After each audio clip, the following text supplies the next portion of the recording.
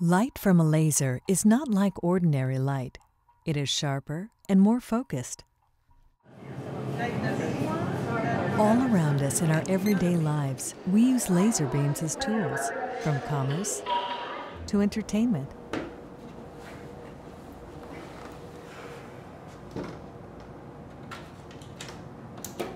Have you ever wondered what a laser really is and how it works?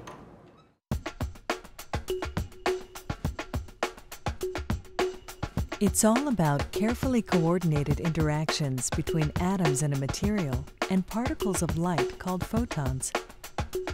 Here's ordinary light, like that from a bulb in a flashlight, a desk lamp, or the sun. The photons behave as individuals as they move, with no coordination. Now, here's laser light, where instead, the photons' movements are coordinated. So how do we get light to move like that? First, we need a special room. The far end reflects the light particles perfectly, while the near end, where the laser light will emerge, reflects about half of the light that hits it. The light that escapes the room in this way will be our laser light. But we need one more ingredient to produce this light. We place in the room atoms. The atoms absorb the photons from an ordinary light source that is shown into the room from its sides.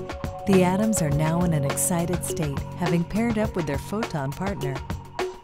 Not all of them have to get excited, just most of them. Some can remain unpaired.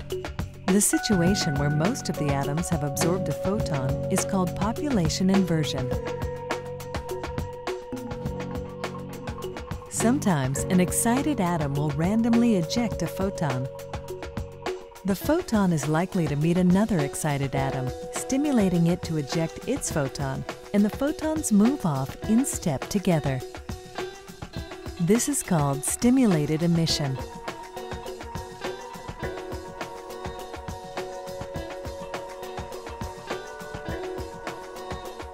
One photon will leave the room when they hit the front wall, while the other reflects to return to stimulate another emission. Imagine this happening all over the room. This interplay between photons and atoms gives a stream of coordinated light we call the laser.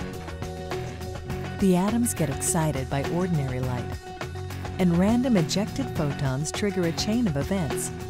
They stimulate atoms to emit more photons that move just like them. Some escape to form the laser beam, while some reflect back to stimulate more atoms to emit more photons, some of which form the beam, while others trigger more emissions, and so on and so forth. This is light amplified by stimulated emission of radiation, laser.